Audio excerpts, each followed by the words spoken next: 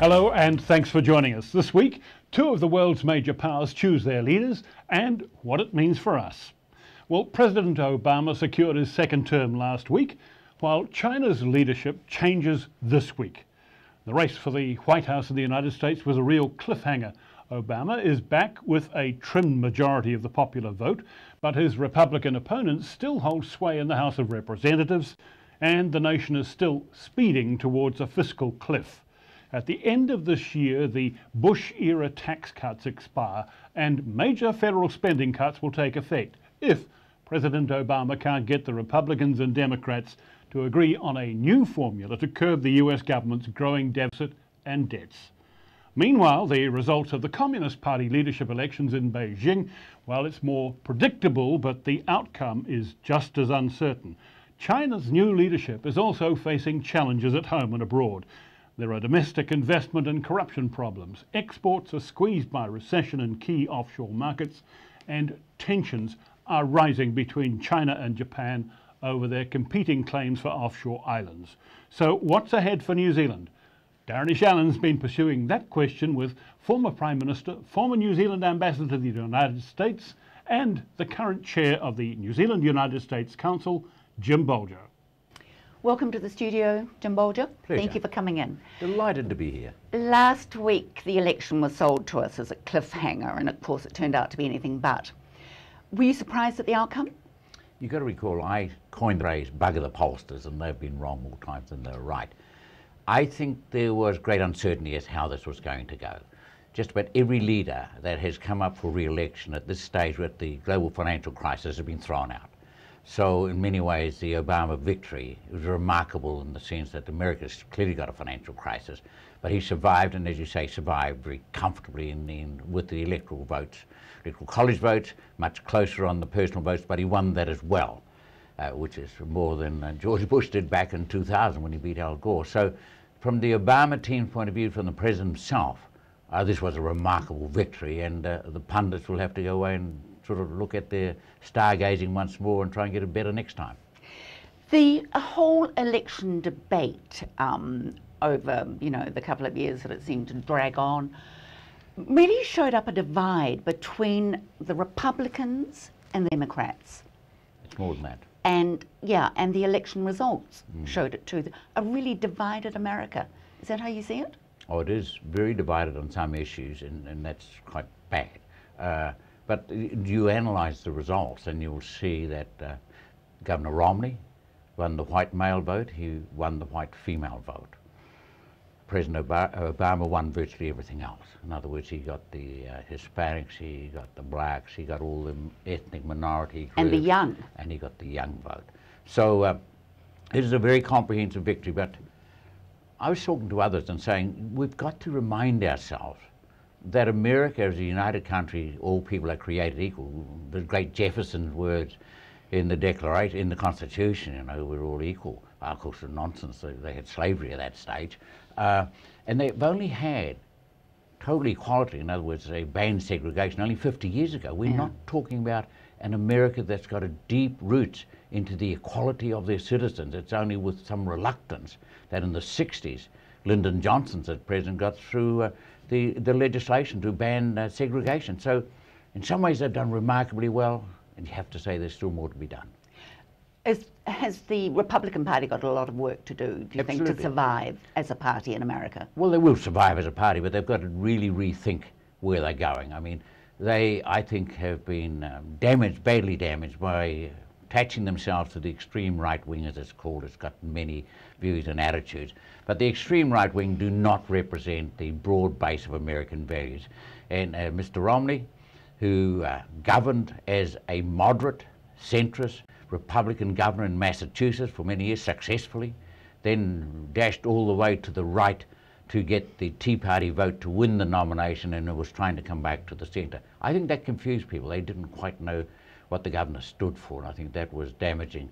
And of course, one of the outcomes of the election last week is, in fact, of course, that Obamacare, as it's called, and the big health reform, the big battleground, will now, of course, continue. And it'll be there permanently. And all Americans should welcome that, whether they know it at this stage or not, that everybody's going to have health care coverage. We think that's sort of We take it basic for granted, and but I fundamental, know. just as norm. Yeah. Now Americans will have it too. Yeah. Are there lessons in terms of that divide, the political divide between the young, the Hispanics, the blacks in America, and the sort of right-wing whites for this country in terms of the way politics? Always learn from others. Prime Minister John Key has been remarkably successful in reaching across most divides in New Zealand. I think he has been extraordinarily successful in that space. But if you step back from one individual, New Zealanders collectively must not allow themselves to be divided, particularly on the grounds of race. And I think, fortunately, we have moved significantly past it. Now, all the Maori settlements, treaty settlements that I was involved in as Prime Minister, and I still do work in that space, I think Chris Finlayson's doing an extraordinary job there, that were quite divisive. And I can recall being told, don't give away the race vote, Jim, you know, which I said I will never be a racist. I psychologically can't be a racist, it just is not in me. But there were people who said, you know, you keep that card up your sleeve. I think New Zealand's gone past that. I'm very hopeful we've gone past it. Are we accommodating enough of the immigrants who come into our community in terms of giving them a voice in our parliament? Immigrants always struggle to get a voice in the early part of their arrival, and I think sadly that's probably going to continue.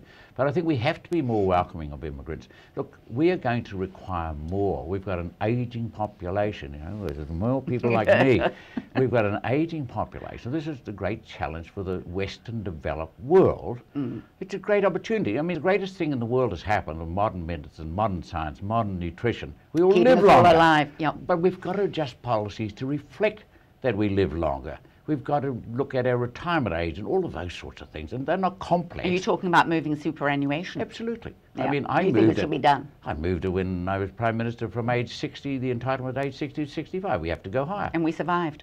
And of course we survived. I mean, it's so totally logical with an older society. So what, would you move it up now to 70?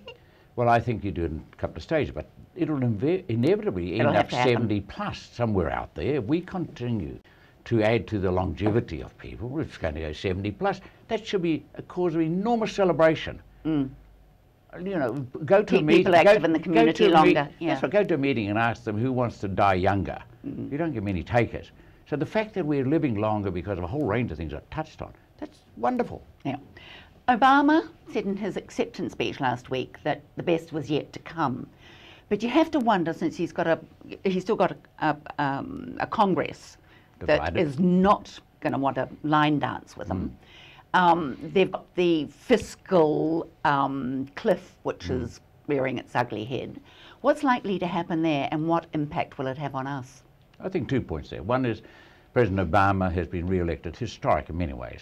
Historic to win as a black American, and historic to be re-elected in times of financial crisis. So he has really extraordinary moral strength behind him, and he can't be re-elected. So he has all the power on his side of the fence. Yes, he's got a divided Congress. He had that before. I think this Congress will be more accommodating. I believe the President will reach out. Do you think it will be? Yes, I think it will be. Because Why? I think because the Republican absolute determination to make Obama failed. Yeah. Failed. But are they still not going to keep on trying, do you think? No, I think they will be back looking at themselves and saying, we should have won this election if we had done it properly, because the American economy is in pretty difficult times. We should have won it. We didn't. Our policies and our approach was wrong. And I think Americans want more collaboration. The fiscal cliff will force it. If it doesn't get addressed, of course, they cut $1 trillion off the defense spending or something. They're not going to do that. So they will address it. And again, everyone talks about whether there should be more tax or less tax. They have to make the tax system more fair. They have to get more revenue.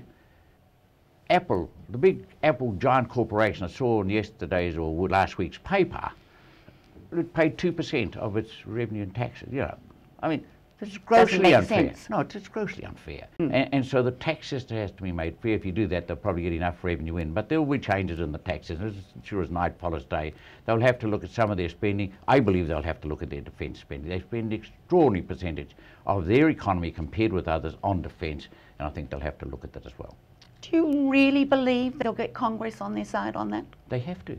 See, the fiscal cliff forces them to. I mean, sometimes, you know, looking But stark. are there not some of the Republicans likely to be pretty bitter about losing Well, they'll this be terribly election? bitter, but he doesn't And need say- all the Republicans. He just needs the sensible ones in the centre, as it's termed.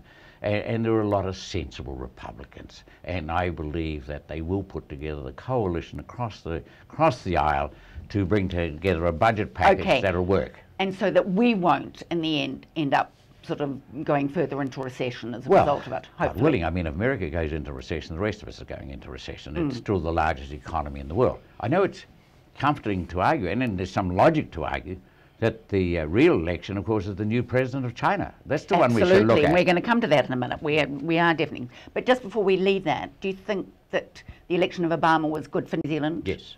In terms of just keeping things going along? Two or three things. I think good for New Zealand in terms of continuity and stability, but I think good for New Zealand, I would be fearful that the Vice President, Paul Ryan, was going to try and be too aggressive in contracting the deficit in a hurry and push the US economy into recession, which then would be bad for us, of course.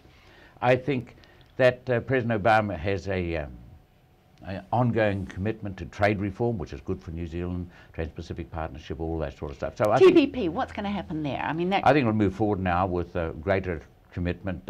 We the collective, have been, you know, paddling water a little bit. The next meeting is here in Auckland. In December. In December. But a lot of people feel that, in fact, I mean, it's been going on for so long, and there are many areas of that agreement that people don't like. They're very uneasy with. Well, the biggest one from the American side is patent rights, patent law and all that, and they're very, very excited about And that. the pharmacy? They've got, well, the same pace. Yeah. There's thousands of lawyers over there, pour over this and make their livelihood out of it. But I'm optimistic, I have to say. I think there are real challenges, but I think the opportunities it provides, the number of countries that have lined up, and some of those are going to be difficult because you take the Canadian dairy approach and all the rest of it, it's a million miles from New Zealand or Australia or whatever. So it'll be hard, but easier. None of these, trade policy is never easy. And everybody knows, and of course one of the historic transformations that are going on in the world, which is not talked about often. We talk about jobs going from New Zealand, the United States, Australia, wherever, Europe, into the emerging nations of the world led by China, but elsewhere as well. And that's correct. But you could argue from one point of view that's a sort of an equalising of the wealth of the world. It's all been locked up in a handful of countries, and now a few others are getting a share of it. And it's hard to argue that's unfair or wrong. So at a high philosophical level, you could say some of that transfer is necessary and we should welcome it. But do we actually need to be in a free trade arrangement with the States, which many see as being detrimental to our own sovereignty? No, I don't think it's detrimental to our sovereignty. We've got Pharmac being looked upon by the pharmacy companies in the States. Oh, they've looked at it from day one. Yeah, but in terms of what they can order and what they can't, what kind of medicines we can have? No, they've looked at it since day one. Just remember that Australia's got a free trade agreement with the United States and they kept their model of Pharmac. And there's no reason why we can't do the same. I mean, we'll be telling the Americans, I'm sure we will and have, that you know, that's not on the table. We're not negotiating that. That is our sovereign right to determine how we buy medicine for New Zealanders, and we are going to try to do it in the best possible way.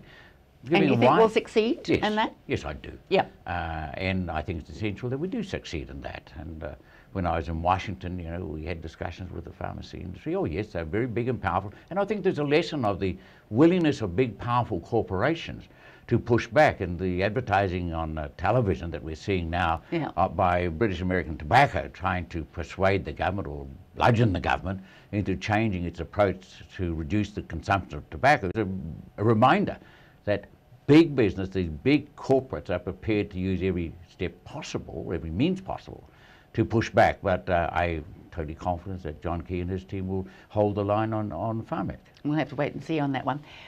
The pivot that the Americans talked about making during the Obama team talked about back into the Pacific. Do you think that's really going to happen? It is. I think the more important question is why.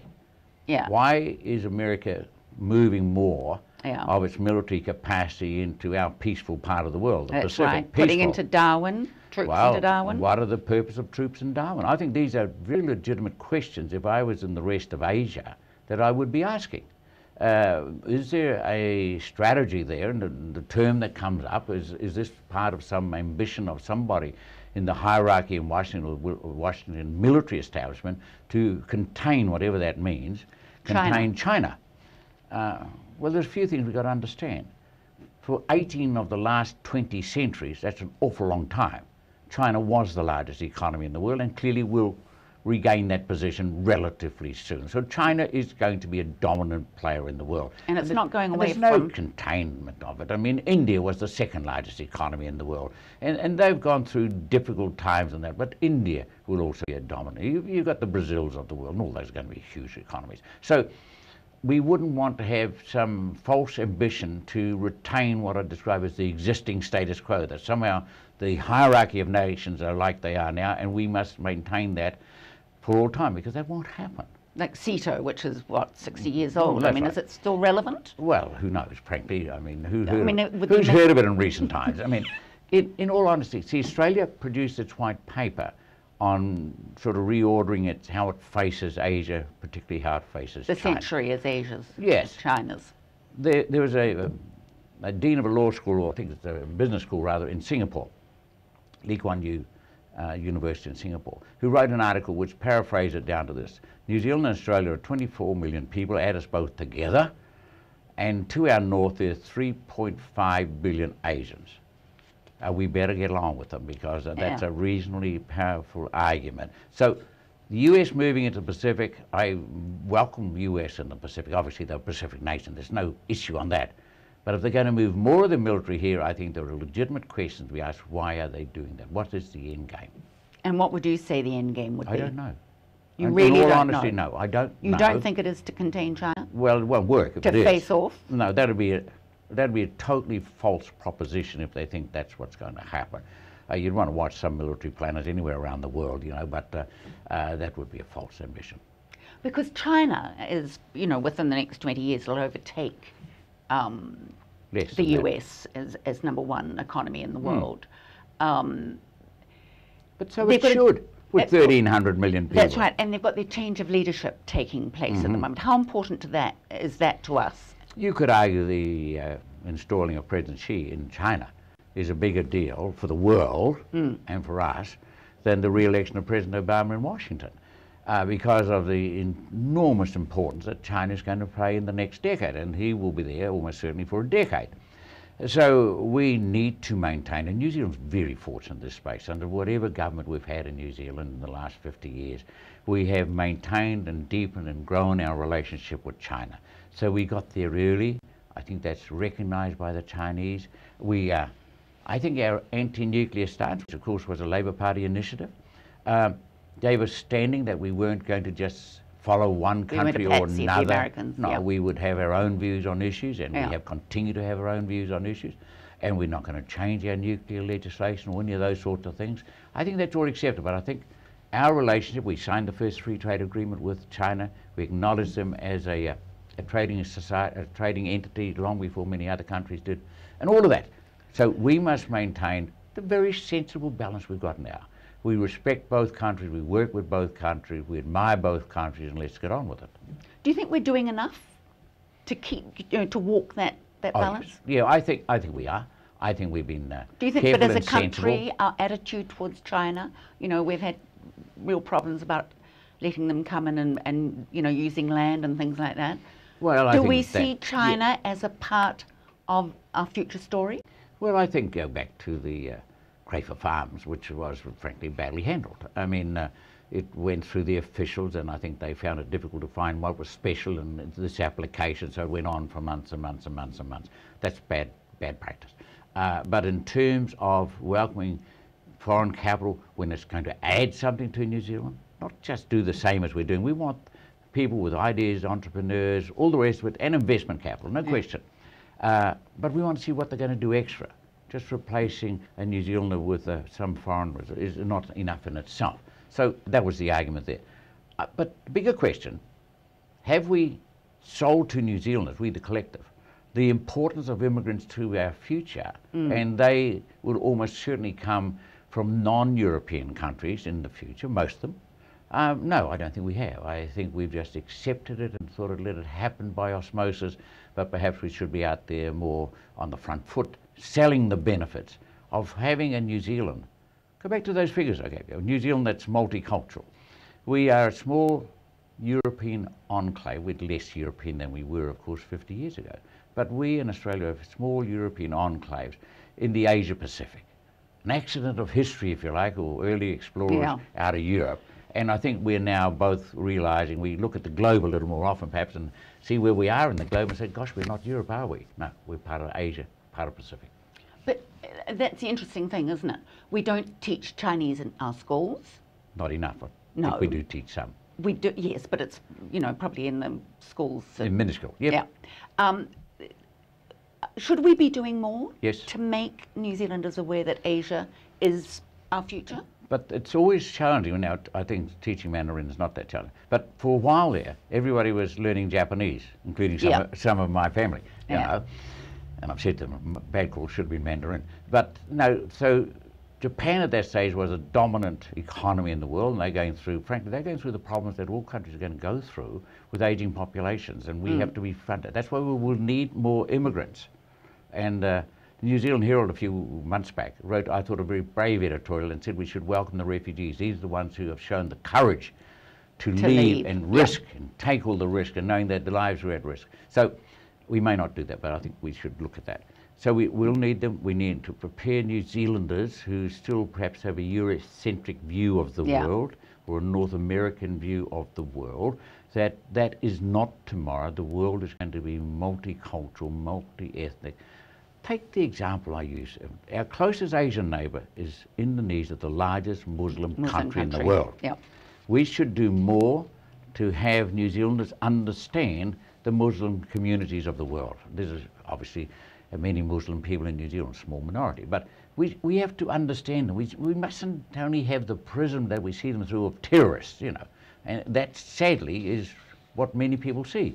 This is a fast-growing population worldwide. The largest group of them are our neighbours in the Pacific. We need to know more about it. During the American election campaign, China came in for a few stiff hits from both sides. What's the relationship going to be like internationally between China and America, do you think? I think once they've got away now from the hustings, the election's over, President Obama's re-elected, I think that'll come back, what I described, to normal. I think there were some unfortunate things said, particularly by Mr. Romney. Fortunately, perhaps he doesn't have to follow through on those, so the world's in a better place. Yeah. I think the most important relationship, you could argue now, is between a re-elected President Obama and the new President Xi of China. And for those two gentlemen and their respective teams to get alongside each other and get to understand each other. I mean, that's really what the world needs, and what we in New Zealand need is for those two giants of economy. I mean, whether America is number one or number two somewhere out there into the future, they are the dominant economies in the world and will continue to be so for a long time. But the election of the leadership in China is often seen as, because it's not a democracy, a Western democracy, therefore it's suspect. But it's as legitimate as Obama? In their terminology, it's totally legitimate. Again, I think we have perhaps a more limited view of China's political structure than perhaps is real. I mean, they have a quite genuine democracy at lower levels, and villages there's 100,000 people, remember. You know, we're not talking 10 people. So there's a lot of agitation and protest at low levels in China. You know, we again tend to look at Tiananmen Square of decades back. I mean, tragedy beyond belief. I don't think you'll ever see that again. I think China's moved all past that. Would we like to see a more open democracy? Of course we would. Will they get there? I believe absolutely. Do you actually do believe they will? Yeah, of course they will. I mean, the force will come from underneath. Do you think so? Well, of course it will, because the Chinese people, the soft power of the people, the people see the world and they want to have a say in it. In many ways, if you go back and look at how China developed, after they took over in '49, the communists took over, and then when they had 26 years of Mao, I think 27 years, and then they moved to the new leadership, who was about 75 or something at the time, young fella. And he went and spent a lot of time talking to Lee Kuan Yew in Singapore. And Lee Kuan Yew, of course, had a quite dictatorial approach, some would suggest, but he produced remarkable results in Singapore, and I think that influenced the Chinese model very substantially. They have not been as successful as Singapore. Singapore is a fully functioning democracy now, but I think that you'll see China moving that way because of the soft power of the people. The internet is all pervasive. Knowledge is almost unstoppable, no matter what the dictates of the top might be. But they still certainly try to stop it.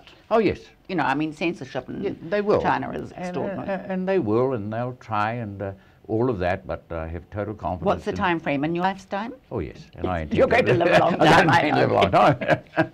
How else can I keep annoying people?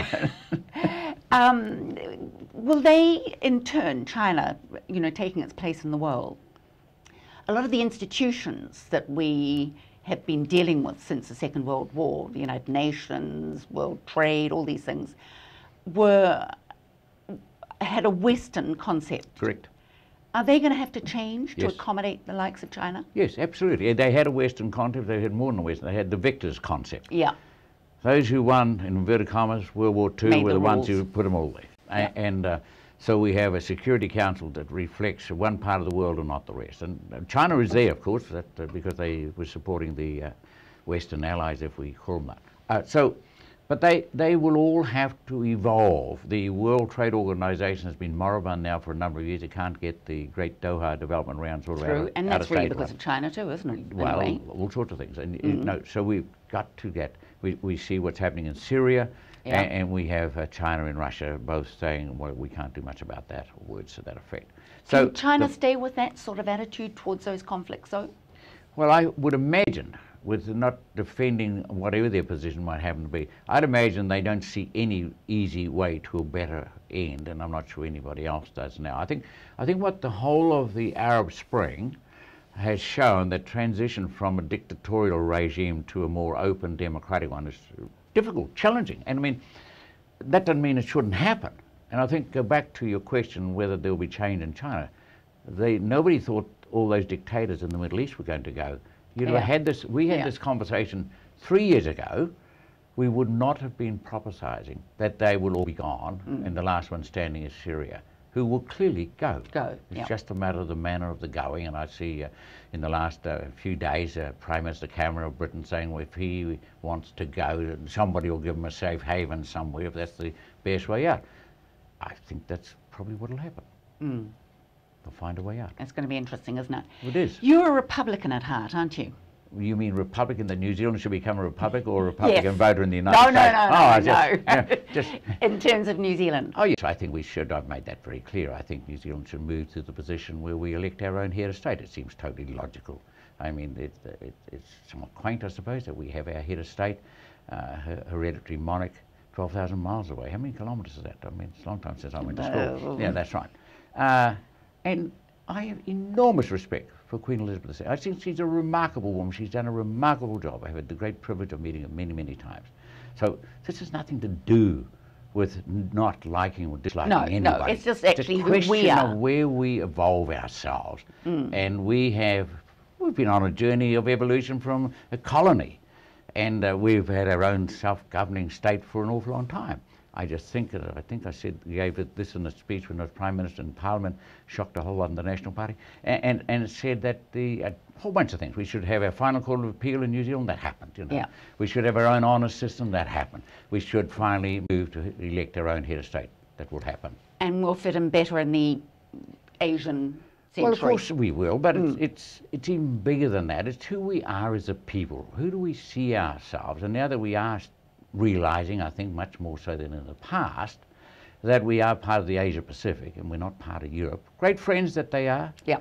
Well, look, my contact, obviously, I'm a first generation New Zealand. I mean, when I'm not in New Zealand, I'm an Irishman. You know, so you know, it's what will happen, and you can debate the time. Won't happen now till Her Majesty has completed her remarkable reign, is my judgment now, but it will happen. Well, I won't ask you whether you're going to any of the royal You shouldn't do receptions that this week. because I won't, no. Tim Bolger, thank you very much for coming in. Thank you, my pleasure.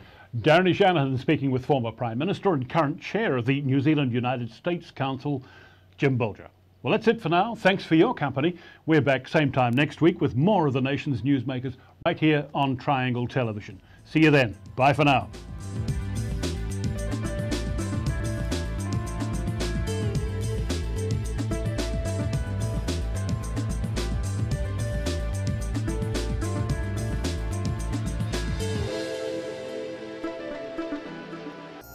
Supporting local content so you can see more of New Zealand on air.